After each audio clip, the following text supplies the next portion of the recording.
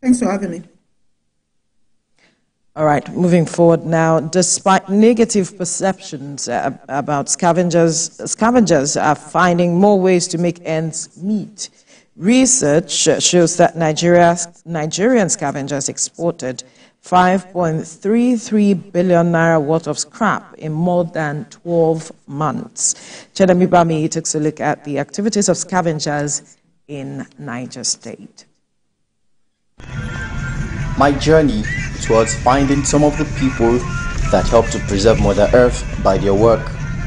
They are some of the most underrated people, so underrated that they are mostly ignored and considered as nuisance in the society. Many people are even weary of them. They are scavengers and scrap metal collectors. They collect your used cans and bottles. If they don't, the earth will soon be inhabitable for you. It's the dawn of a new day here at this collection point in Tunga. I came quite early so I could catch these men before they set out for the day's job.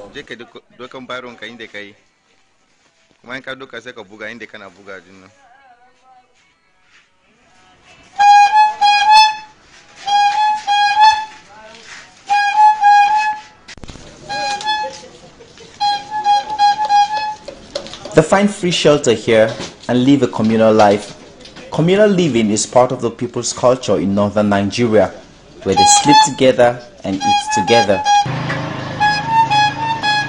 As Mohammed sets out for the day's job, he boasts of his identity card given to him by his union. Data sourced from the National Bureau of Statistics quarterly report on foreign trade statistics in 2023 showed that revenue from the sale of cans and aluminium scraps collected from the streets, packaged and exported to countries such as Brazil and South Korea increased by 19.7% between the fourth quarter of 2022 and the corresponding period of 2023. 1% of the urban population in developing countries makes a living from scavenging. It is one of the oldest economic activities as humans. Solid waste is a fact of life. By simply living, everyone produces waste. The amounts generated and the materials contained in trash vary widely from country to country and changes over time. During most of human history, disposing of waste was not a problem. Before the Industrial Revolution, waste were mostly organic, food and kitchen leftovers. These would rot and become part of the soil. People used organic matter to fertilize agricultural fields and a way of recycling the nutrients.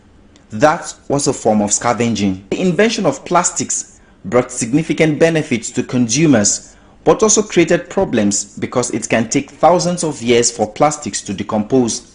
Some plastics can be recovered and recycled, but others cannot. In fact, according to specialists, some types of plastics, such as soda bottles, will hang around forever. These waste pickers take on the responsibilities of picking these non-degradable items and reduce soil and water pollution. Most African countries collect less than half of the waste generated by their inhabitants. Here in Niger State, these waste pickers move from neighborhood to neighborhood to buy waste directly from households before it even gets to the trash. But how do they dispose them? They sell them to make money. We visited this local market called Kaswangwari in Mina, the capital of Niger State, where they sell second-hand items, the end point for majority of the scavengers in town. First, we visited the area disguised as regular visitors to get familiar with the terrain and observe the people, because some of the young men here are exposed to substance abuse. A month after, we decided to visit with the whole crew, and the people were willing to speak with us.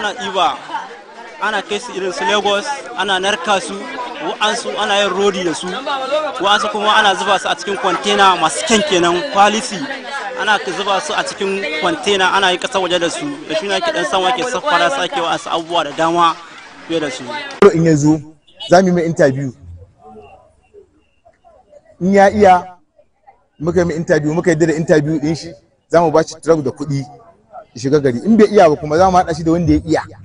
A koya mai, ya san aluminium, ya san kofa waya, ya san brass, akwai muna siyan roba, muna siyan kwali, muna siyan paper, muna siyan gora, muna siyan ƙarfe da magashi na shi ne. 17-year-old Amir and Badamasi have dropped out of school and now earn a living here like other children, collecting scrap metals for their bosses. The items they gather are weighed on a scale and they are paid based on the weights.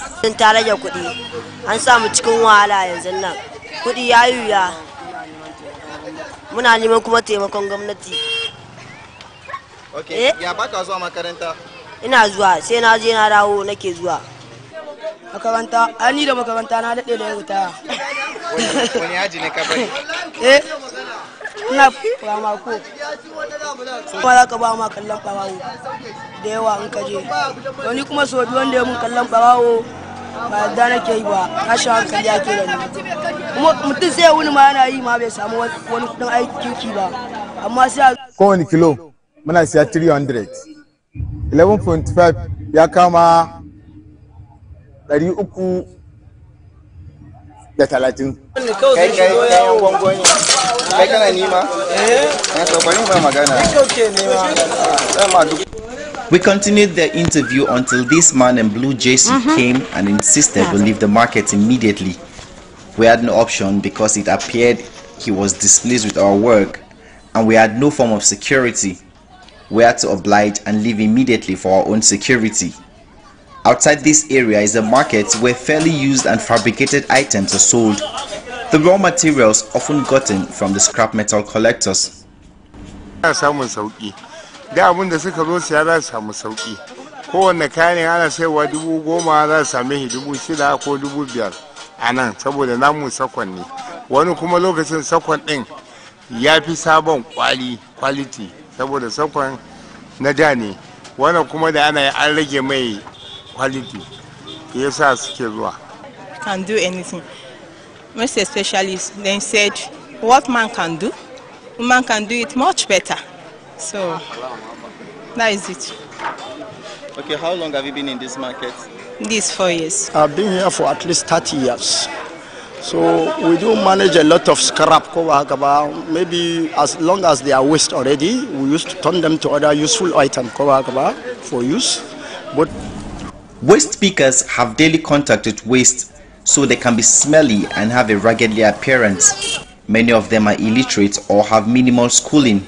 Not surprisingly, the rest of society usually looks down on them, but a closer analysis of waste picking activities demonstrates that scavengers do make positive contributions to society, and with proper support, their contributions can be greater. This market might look small, but it is grooming and churning out entrepreneurs every day. But you see, the people that are here are not just entrepreneurs. I also call them the earth savers. They go to dump sites and waste bin. They pick non-degradable items. They don't only transform them to cash, but they also transform them into everyday items like pots, charcoal stove that could be used as everyday appliances in the home. What can the government do for these people? Make this place industrialized, provide machines for these people, provide training so that the items that are created here can meet global standards and exports can happen from here. Chenemi Bami, TVC News, Mina. Absolutely.